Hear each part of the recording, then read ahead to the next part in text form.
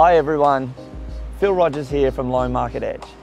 Many of our clients get overwhelmed with the amount of options available to them when searching for a new home.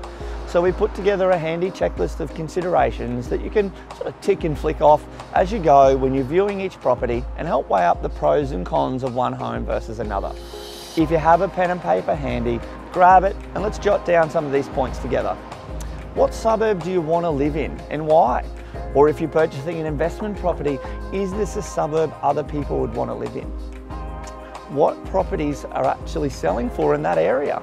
If needed, we can help you with a free property profile report with some recent and comparable sales. Is the house close to important facilities like public transport, shops, or schools? What facilities are important to you now and in the future? Think 5 years from now and beyond. Is the neighbourhood quiet or noisy?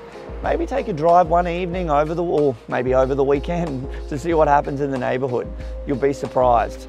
And ask the question, how does that fit in with your current lifestyle?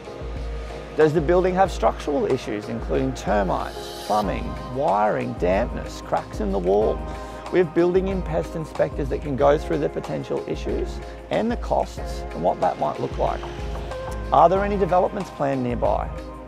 Will the garden and the backyard space actually suit your needs now and again in the future?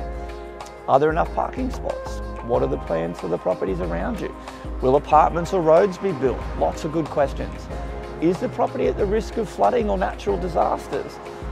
What are some of the ongoing costs for the property, such as strata, insurance, and rates? Are there zoning or building restrictions on the property? Will you need to renovate? This is a big one. Remember, renovation costs can be more than you think, so it's good to do a budget for that at the start. Have you inspected the property at least twice at different times of the day to check traffic, noise, sun exposure? Lots of good ones there.